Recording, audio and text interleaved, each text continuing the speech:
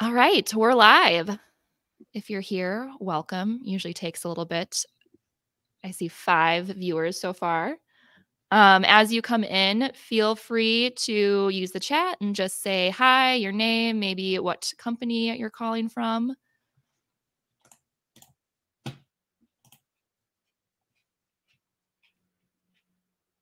Good morning, Jasmine and Chad. Thanks for being here. Morning. Morning. I wondered if you were going to acknowledge us or not. I'll do a formal intro for you guys in a little bit, but I just want to give it a little bit to get people settled in. But just to start, oh, hey, Liz. Thanks for joining. So today we're talking about e-commerce readiness, a practical guide for manufacturers. So specifically, if e-commerce is something that you've been considering or thinking about, we're kind of talking through all of the different things you might want to think about or prepare before making that leap. Hey, Natalie, good to see you. Quote unquote, see you. Yeah, keep saying hello, your name and company so we know who's here. I looked at the registrations and there was a lot of familiar faces. So yeah, feel free to say hi. So without further ado, we can go ahead and get started. I know there's a lot to cover today. So if you just want to hop over to the next slide, Jasmine. All right, so we have Chad and Jasmine. So like I said, a lot of you are familiar with us. So I'll just give a brief bio. Chad is part owner of Top Floor and kind of leads our entire website design and development team. So he's in charge of processes, product development, all of that good stuff. And then we have Jasmine, who is our digital project manager, and she is really involved in all website projects, your standard websites and also e-commerce projects from start to finish. And she knows a lot about the unexpected and what kind of things you might want to think about early on to reduce any sort of roadblocks or hiccups along the way. So thank you guys both for being here. Really appreciate it. Yeah, thanks, Anne. Yeah, of course. All right, so real quick, our agenda. We're going to just cover kind of why we're talking about e-commerce, why this is sort of a hot topic right now for many manufacturers, some of the benefits of e-commerce, different platforms you might consider when transitioning into e-commerce, how you kind of get started. And this is going to be really where some of those preparedness things come in, you know, what you might want to think about and have ready to go, common challenges and roadblocks along the way. And then we'll do Q&A. So since it's a smaller group today, feel free definitely to ask any questions. You can be as detailed as you want.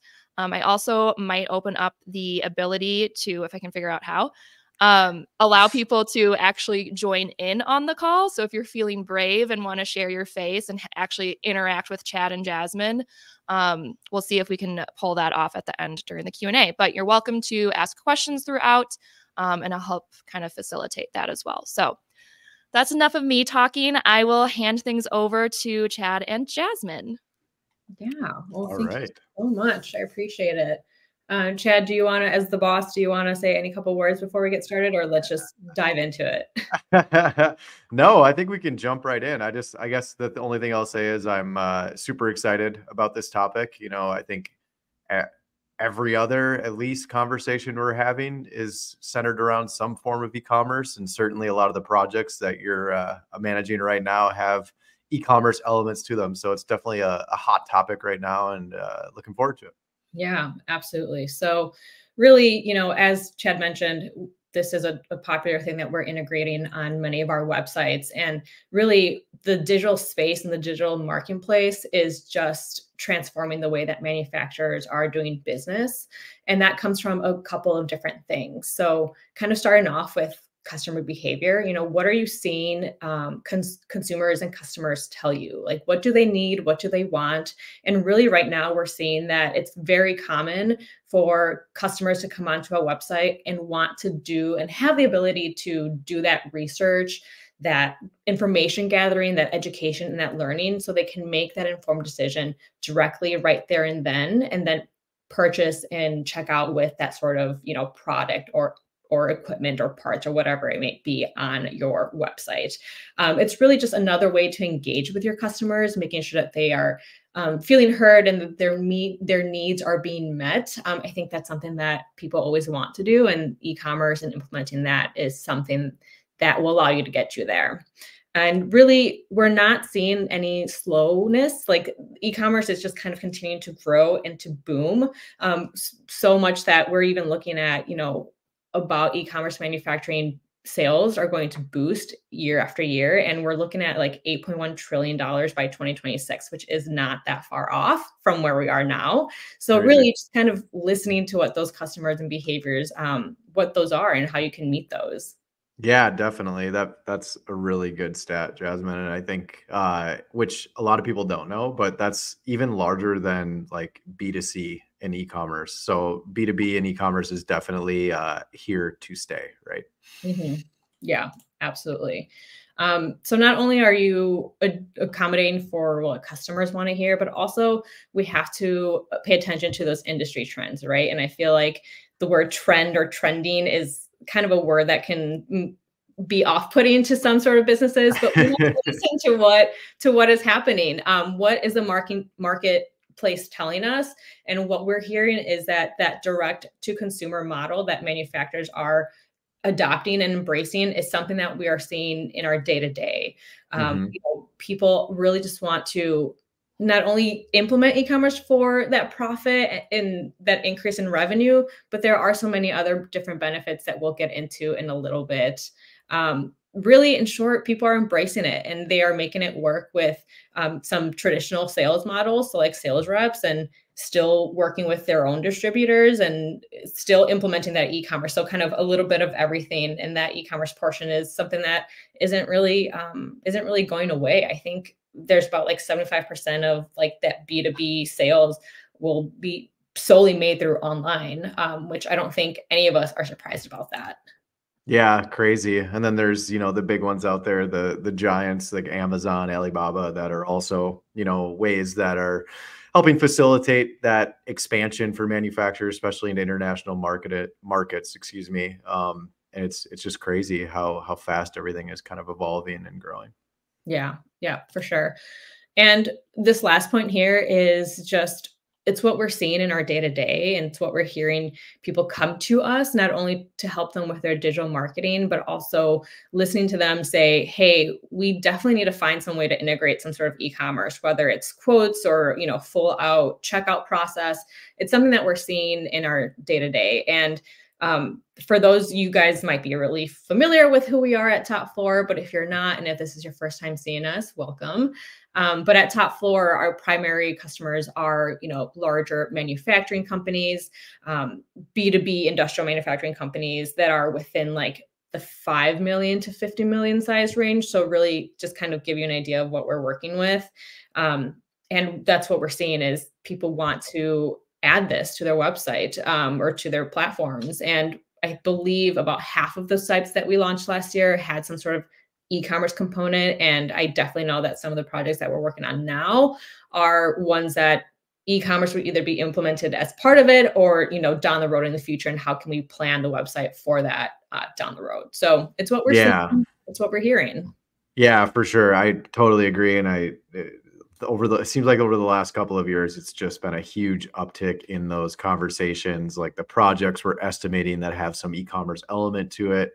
And like you said, I think half the projects that we're working on right now either have e-commerce built in, something that we're working on, or it's definitely something that our clients told us, hey, we're going to do this in the future. So make sure you keep it in mind as you go about building this version of the website. So yeah, totally agree. A lot to keep in mind as we're working through everything. But as we said, there are some benefits outside of just increased revenue and profits. So let's get into those right now. Yeah, definitely. So, there, like Jasmine mentioned, there's a lot of benefits. I mean, obviously, there's the obvious benefits of going after growth and new revenue and all that sort of stuff. But some of the other kind of quote unquote hidden benefits of implementing a e-commerce platform, first, direct access to your customers, to your consumers. So, Jasmine touched on that direct to consumer kind of strategy that manufacturers are adopting, and being able to directly sell to your customers and kind of being able to, bypass those traditional retail channels. You're going to have better customer data collection, you probably higher profit margins in some cases. And also you can manage those relationships better. So you're having direct interaction with those customers, that's going to provide valuable insights into kind of their preferences, their behaviors. And ultimately what you can do then is tailor your products, services, and things to those customers and that feedback. Kind of the second point here is, market reach. So e-commerce instantly gives you the ability, almost like that ability to reach customers globally. So having that access to a global customer base without the need for a physical presence, you don't need extensive distribution networks to be able to penetrate new markets or new regions. And you can kind of test those things with e-commerce. And also, the offers the ability to be able to reach, specific kind of targeted customer segments too. So say there's a new industry you're trying to break into or a new customer persona that you're trying to go after. It's something that you can do very targeted with the ability or with e-commerce and the ability to kind of go after those.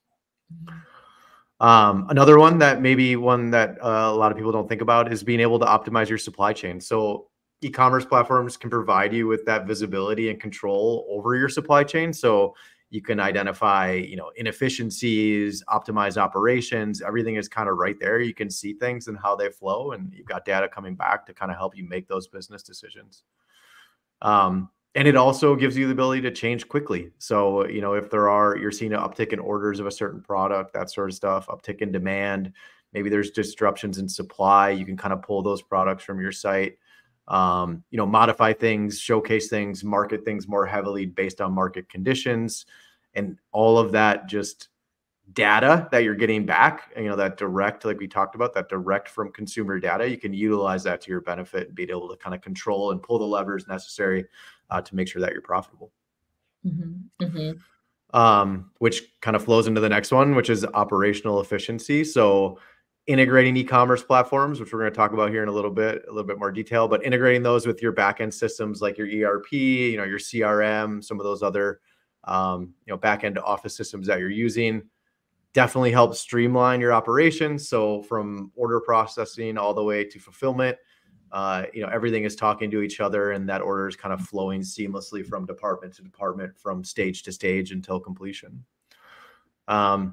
And also, I touched on this earlier, but providing manufacturing leaders with real-time data obviously is going to help you make informed decisions about inventory, production planning, customer service, all those sort of things. Yeah.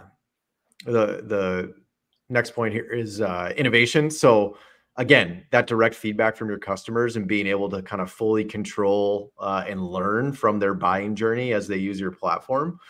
You're going to learn a lot, right? And you're going to be able to innovate and create new products, directly based on that input, directly based on what your customers want, what they need. You're getting that feedback in real time, and you can modify products, create new product lines, that sort of stuff based on that.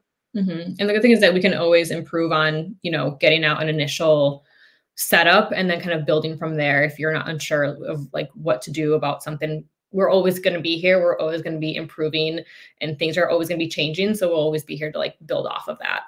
Yeah, absolutely. And then last but not least, super important, being able to differentiate yourself from your competition. So no offense by this, but typically our customers, and especially those in the kind of industrial B2B manufacturing space, are usually late adopters when it comes to digital. And I'm sure a lot of you on the call are saying, yeah, no duh, how it goes, right? But there's a lot of opportunity with that. So being able to be the first that implements e-commerce, or being, first to kind of the marketplace with that offering, lets you kind of build and enhance your brand directly with those end customers, and sets you apart from your competition. And then beyond just selling products, for kind of that differentiation, you can offer services, subscriptions, digital content, upselling, all kinds of things to help, again, differentiate yourself from the competition and kind of get ahead of them. So those are some, there's more benefits than that, but those are some of the key ones that I think we are seeing and hearing and talking about. Yeah. So before we get into just more of the workshop part of this and kind of giving you some more tangible tools of how to get started, I just kind of want to recap of what we've talked about right now. So, hitting on those main points of why e-commerce is important and why we're even having this conversation. So kind of thinking back to that consumer behavior, those industry trends, and how you can stay on top of that with implementing e-commerce and what that means for your business to reach a larger audience, to engage with your customers, to give them the opportunity to give you more feedback in real time and make those adjustments in real time. So kind of thinking about, again, those important things, what we're hearing, customer behavior and industry trends. And of course, just covering a couple of those benefits of implementing e-commerce. There's a bunch more, but those were kind of like our top ones. Awesome. So moving on to how do you actually get started, which hopefully this checklist will give you some tools to walk away with tangible action items, which is kind of what we always try to do at these workshops, right? Yeah, that I was told that's the goal, to give some actual things that people can work with. Yeah. So, so yeah, let's get into some of those for sure. So I think we broke this checklist down into kind of different sections, and we're only going to cover the first kind of half of it. Our whole focus for this quarter is going to be on e-commerce and e-commerce for manufacturing companies specifically. So we're going to have a lot more content around the topic, and you're going to hear me kind of tease some additional things that are coming. But for today's portion, we're going to talk through kind of the first four here. So starting with strategic planning and kind of the items that go into that. And I will say too, you don't have to feverishly write down anything from today. We are going to have a full checklist available as kind of a takeaway to people on the call today. So we'll have that as a follow-up as well. So first and foremost, I think identifying the objectives of each department in the company. So really talking to, marketing, sales, definitely the operational people, the people that are placing the orders and actually processing the orders, the shipping department, all down the line, all across the company, and starting to put together kind of what I would call a needs and wants document that all key stakeholders are working on collectively to come up with everything that they think or everything that they know they're going to need within the new e-commerce platform is a crucial part of the process. Next, what we would recommend is performing some sort of a competitive analysis, get as in depth you want or keep it as high level as you want, but start to identify what your competitors, are offering and look for gaps and opportunities. Again, easiest question, are they offering e-commerce? Are they not? What types of products are they offering? All that sort of stuff, and kind of going down the list and just really understanding what the competition is doing so that you can do better. Key component, setting up goals. So SMART goals is popular, the SMART acronym there, and to try to measure success. So the last thing you want to do is get into any project, but certainly an e-commerce project, without kind of outlining what your actual goals are. So those could be everything from, revenue goals to process efficiency goals, all the way down the line, but making sure that you collectively kind of set those goals and you're starting to look at those as you go through the process so that you can look at the return on your investment and make sure it was worthwhile. Mm-hmm. And it's okay for those goals to change too, and to add as we go throughout a project, because as you go along, you kind of learn different things and it's okay to adjust those. Absolutely. And this is a really important one, and one that we're going to touch on a little bit because it's a big question and concern that we get from a lot of our clients and prospects that we're talking about e-commerce projects with. But making sure that you inform your key distributors and channel partners kind of about your intentions and ultimately your strategies behind this e-commerce initiative that you're embarking on.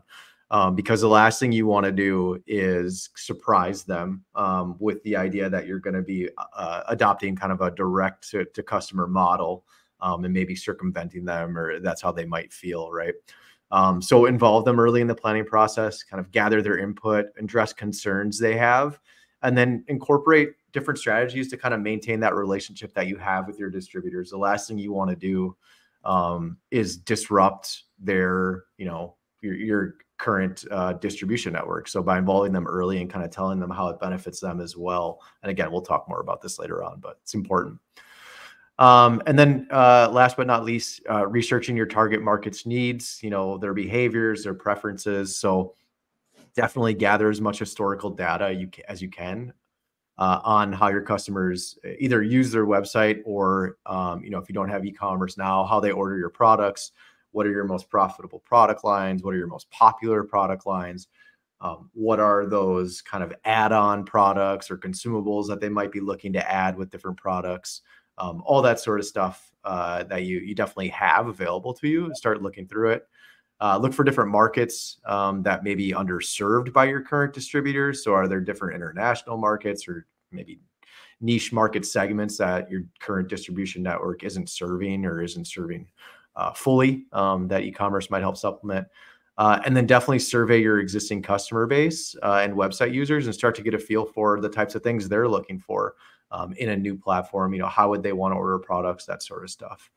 And then take all that information. And what we like to do then is start to develop your target personas and ultimately your user journey map. And Jasmine's got an example here of kind of what that starts to take shape and look like. And again, this is something that's going to be a follow-up information for everyone and kind of how we build this. And those of you that are clients that have been through this process are familiar with kind of how we do this. But essentially, what we're looking to do here is look at your different people that are going to be using the website, those target customers, those personas, what it looks like, ultimately how they're going to use the website. So what does that buyer journey look like?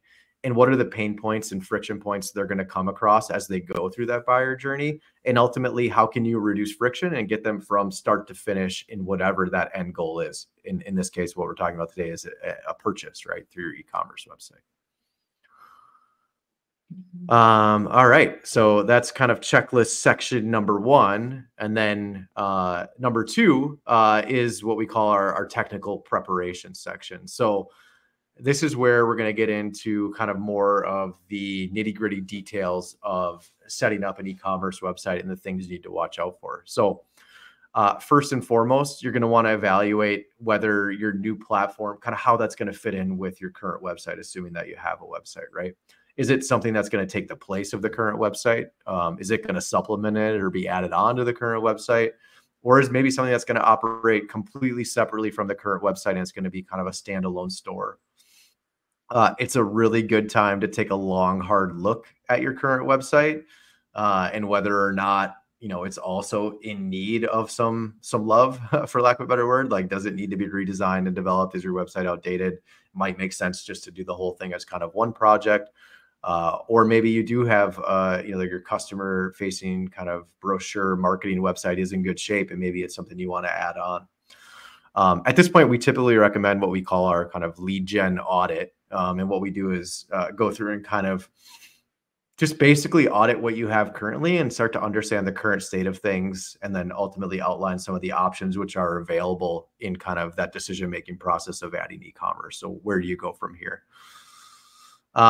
And then from there, I think a really important step, and this is again where you can get other departments involved, is starting to audit your current business systems and kind of those operational processes that you have to determine, what will the new e-commerce platform need to integrate with? Is there an ERP, a CRM? Are there human resource systems that it needs to integrate with? Email platforms, marketing automation, kind of the gamut of all those tools that you use day in and day out. What is this new e-commerce platform going to have to integrate with? What is it going to have to pass information to? All that sort of stuff. And then also looking at your own internal processes, because I can't tell you, and Jasmine can speak to this too, how many projects we run into where the operational side of the business is, well, first, it's complex. There's different business rules and things set up to sell the products that our customers and clients and prospects sell. And ultimately, that is a big driving factor in the type of platform you're going to use and some of the decisions you make. And then last but not least, start to review those e-commerce platform options. So compare platforms based on budget, timeline, capabilities, needs, wants, competitors, target market research, kind of all that sort of stuff.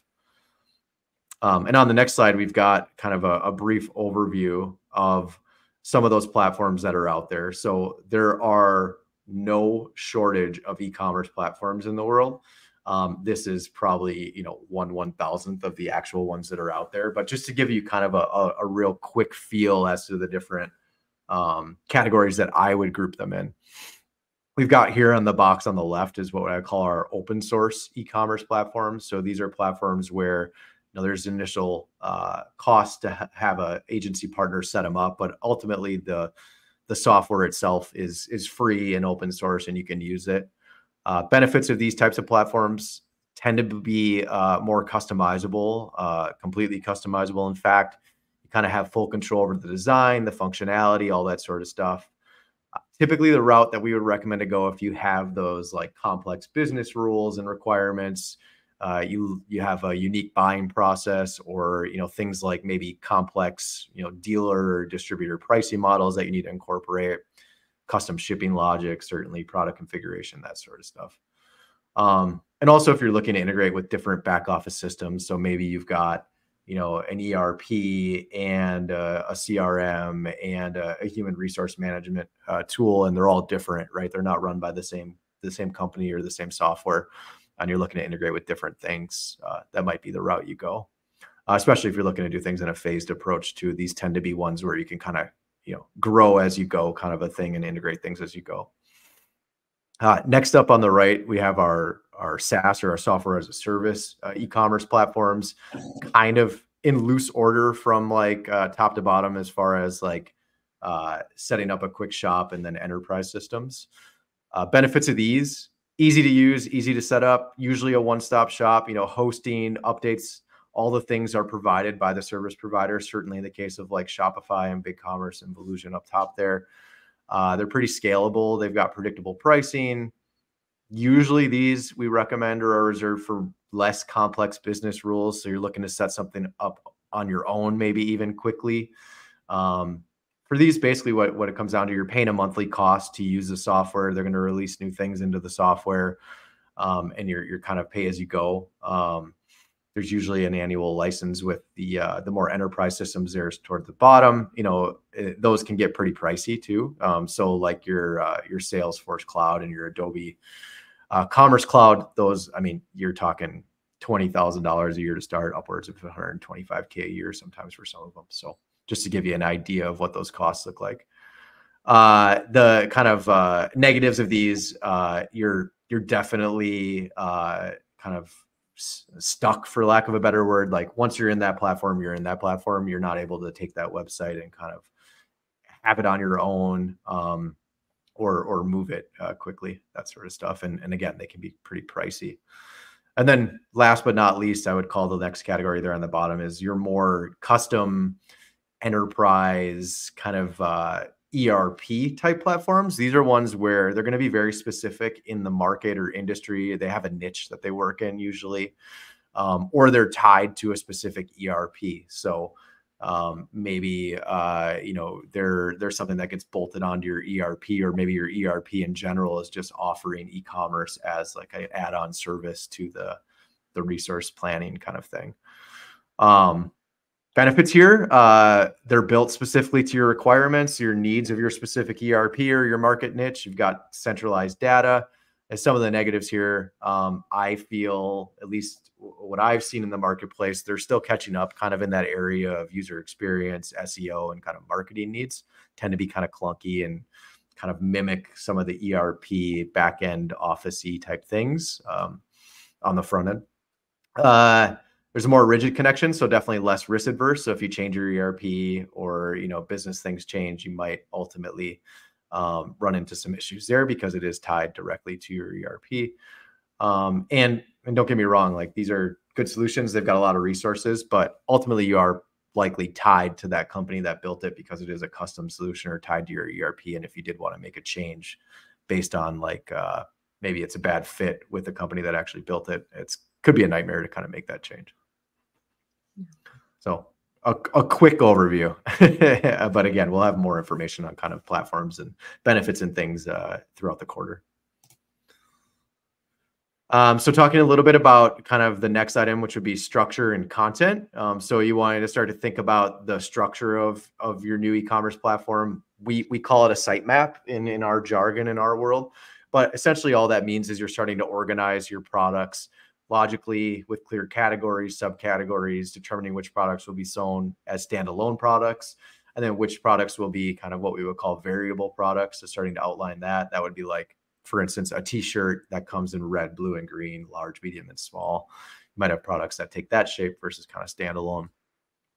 And then really what you're wanting to do in this phase is starting to determine that product information that's going to be available on those product detail pages, kind of product category by product category. And Jasmine's got what we kind of put together here typically is our sitemap, kind of a wireframe sitemap. And if we look at go down a little bit, maybe a detail page here, you can start to see how that takes shape. So we start to look at all of the different things that are going to be included on a product page. So images, videos, is it going to be something that's offered as true e-commerce with pricing, or maybe it's a request for quote product, product features, comparison tables, downloads, options, applications, kind of everything you can possibly think of that would be on a product detail page. And we start to outline, okay, what is going to be on this actual product category page? And that can change certainly from category to category. You may have certain downloads for one category and not the other. We will usually put together kind of a worksheet for our clients. So they go through product category by product category, start to identify those, and then start to evaluate their current content. So starting to make a note of, okay, here's the things I know I want on this new equipment page on my new e-commerce website.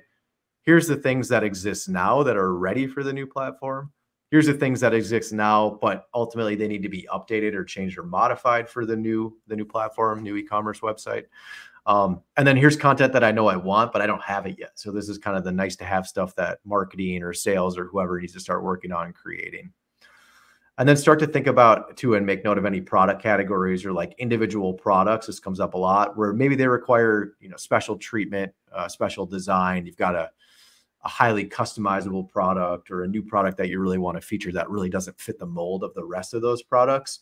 That's something you definitely want to take into consideration, and something that whoever you partner with on the project is ultimately going to want to know.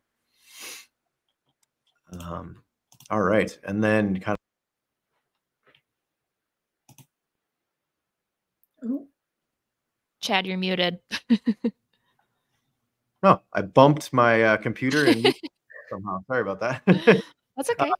So going on to our next item here, operational setup. So this is where we get into kind of the nitty-gritty details of actually setting up the website ultimately for e-commerce and kind of getting into some of those back-end system rules and things. So these are within this checklist kind of portion, you're going to be determining things about how pricing is going to be handled on the new platform. So you're going to have to decide, is there a need for an ERP integration to pull that pricing?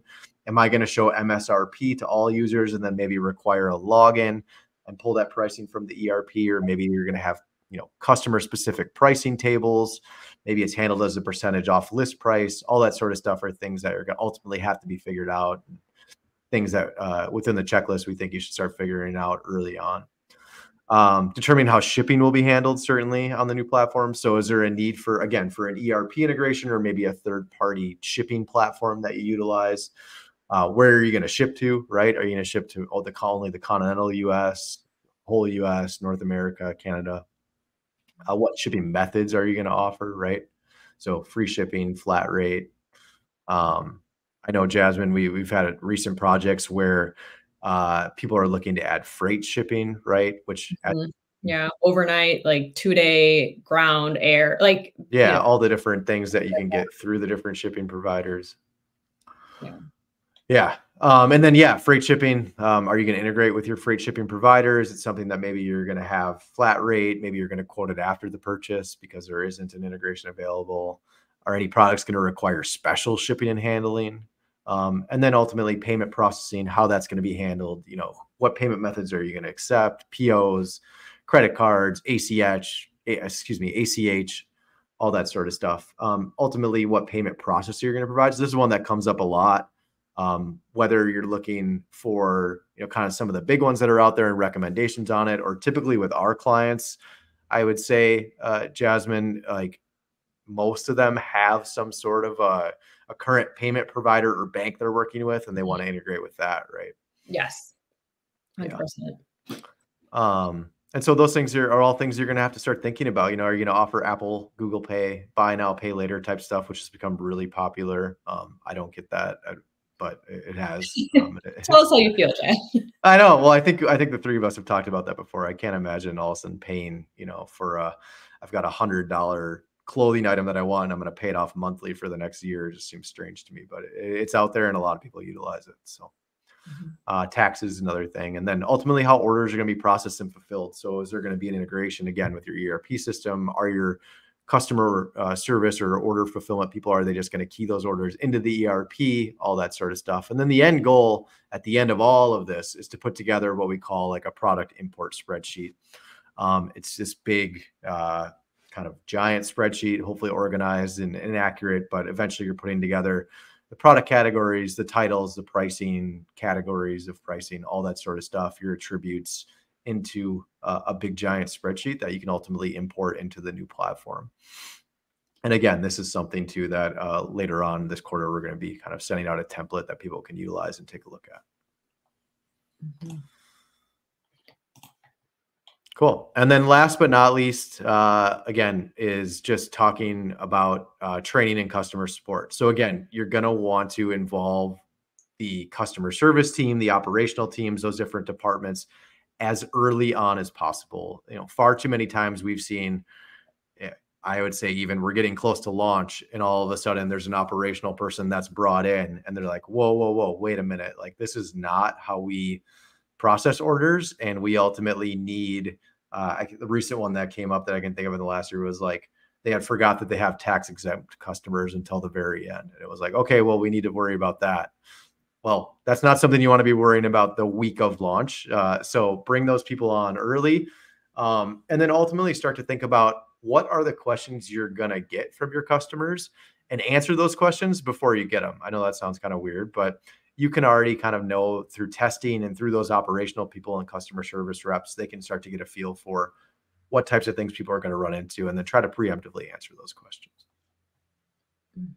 Yeah. And I think you kind of lead into our next point here is, talking about those challenges. What are some common things that we see as we're integrating e-commerce and implementing these complex needs to get us to where we want to be, which is implementing that e-commerce. And you kind of touch on this about product data. Obviously, that's a lot of work that goes into reviewing your product information.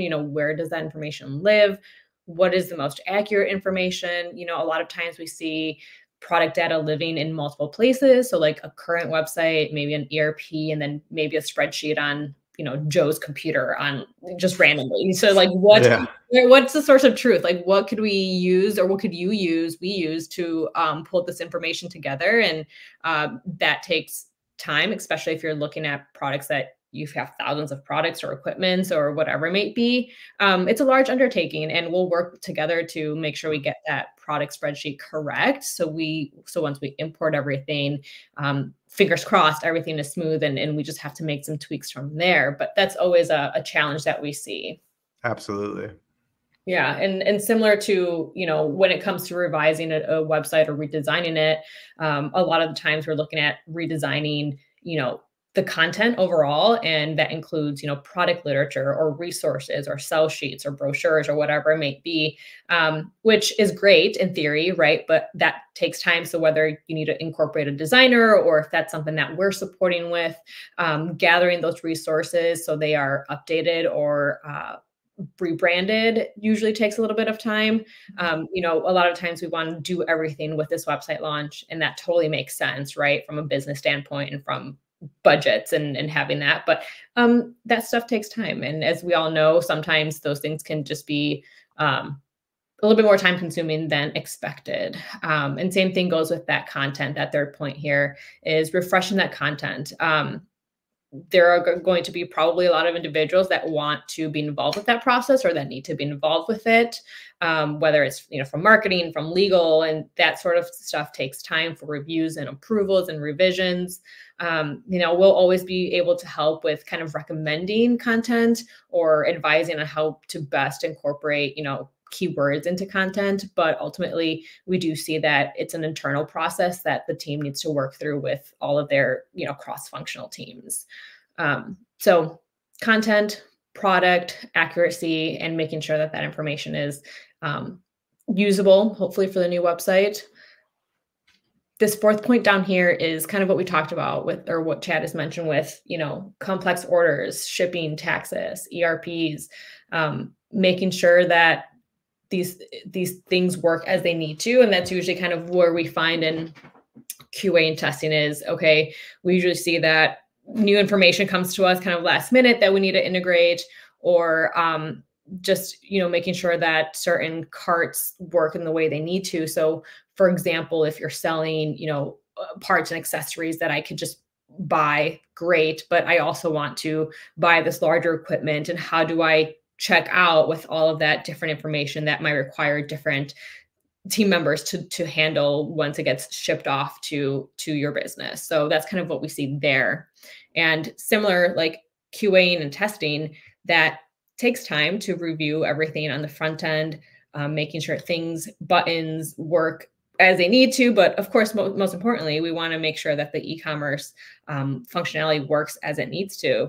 And that, of course, takes time. So just carving out that time to test everything, and we'll give you a guideline and checklist to kind of follow. But ultimately, it will just kind of be testing until we feel that everything is 100% correct before launching that website. And a big thing that Chad already mentioned, but those internal operations, involving the right team members right from the very beginning. That way we don't include them too late down the road, and we have to rework something, or we have to add something on that might take the project out of scope, that sort of thing.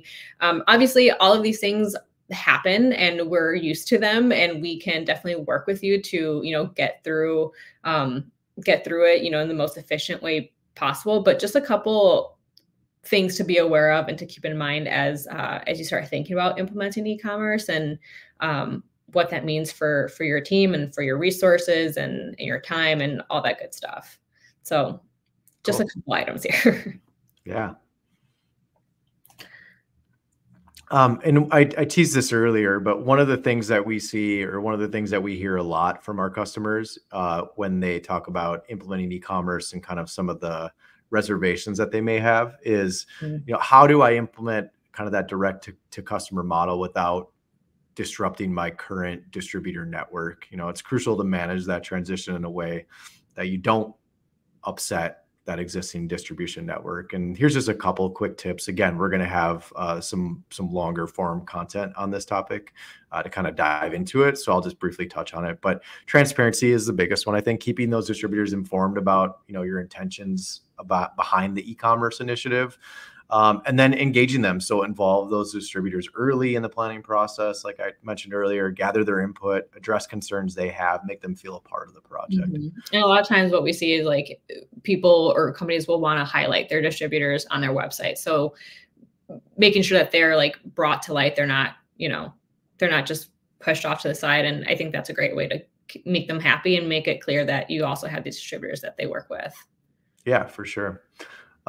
So you can also, differentiate channel differentiation. So offer different products or product lines through different channels. So for example, like the e-commerce platform could focus maybe on, older models or specific accessories and things, while you let the distribution network distributors handle some of the newest models, that sort of stuff.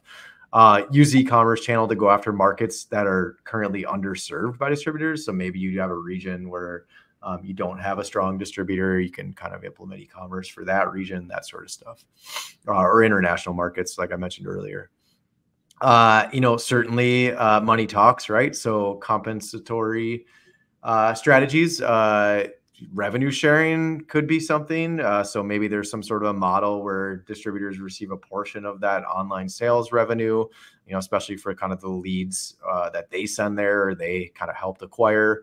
A lot of times we have built into projects where we kind of try to develop systems where those online inquiries that come through that e-commerce website, maybe it's not a direct sale, but it's like something that takes a bigger shape. It's got more questions around it, and there needs to be that human element to it. Maybe directing those to local distributors. And so saying, we're going to handle these smaller one-stop shop orders where people know what they want. But when it comes to needing help with a bigger system, we can route them to you. So you're getting those leads from us. Working collaboratively on marketing efforts. So doing different joint promotions with your distributors. So different marketing campaigns, certainly for launching a new e-commerce website. This would be a big one you would want to work on. Different co-branded initiatives, some exclusive deals for distributors, because honestly, they might be using the e-commerce platform themselves. So maybe there's different things you can do there. And then supporting them with the online tools. So make sure you're providing your distributors with digital tools, content, things that they can use on their own platforms to help kind of enhance their ability to sell your products effectively. Pricing policies can be pretty powerful as well. So maybe on your e-commerce platform, again, you're just showing MSRP, and your distribution network is kind of handling discounts and that sort of stuff on their own. Maybe they're able to log in and see their discounts and offer that up to their customers that they're sending to the platform, that sort of stuff. And maybe even having special terms that your distributors can use, like, maybe extended payment periods, or, maybe they have exclusive access to products, that sort of stuff.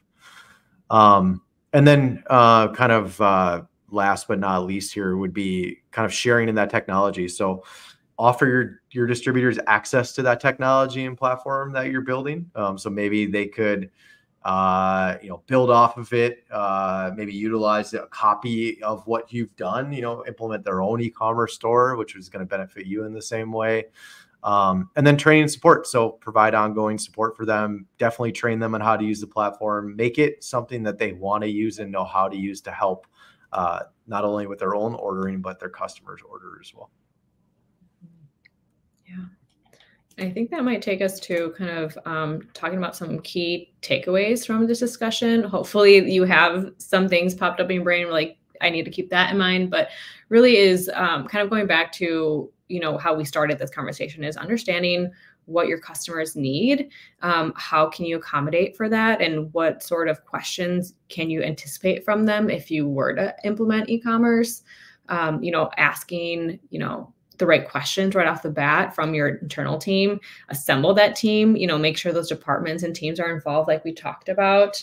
But also, most importantly, outlining those goals. What are realistic goals? What are some goals for, the first couple months, years, et cetera? What's your 5-year plan, right? Everyone loves that question.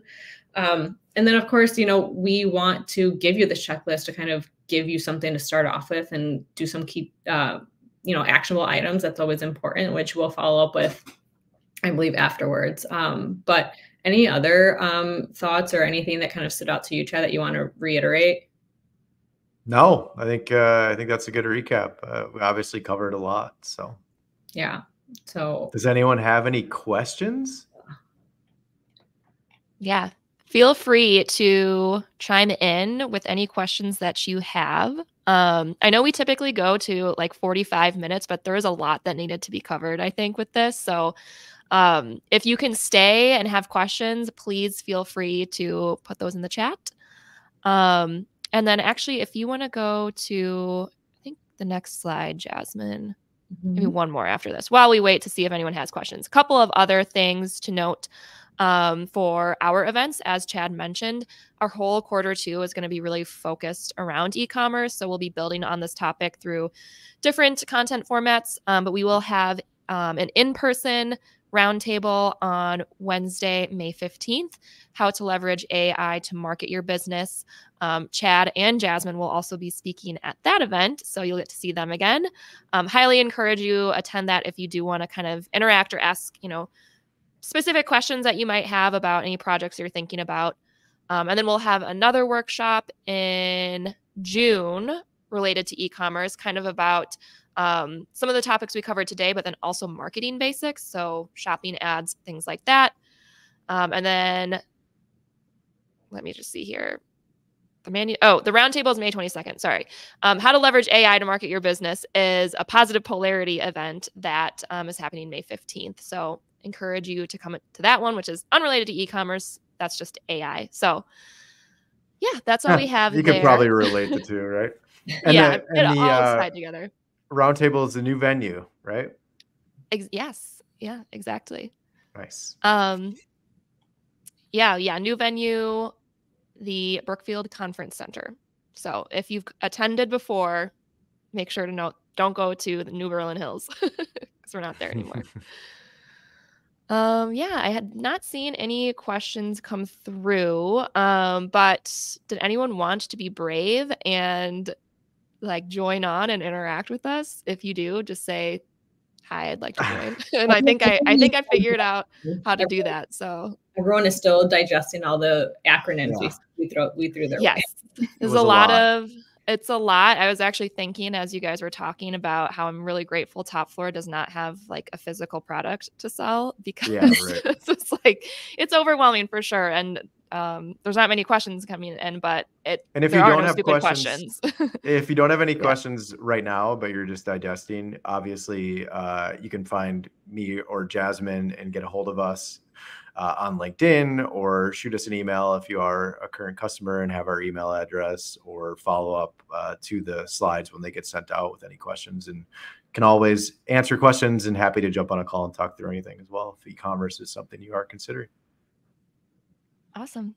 Cool. Well, thank you guys so much. And yeah, that's all we have. Thanks for joining. All right. Thanks, Dan. Thanks, Bye. Jasmine. Yeah. Bye. Thank you. Bye.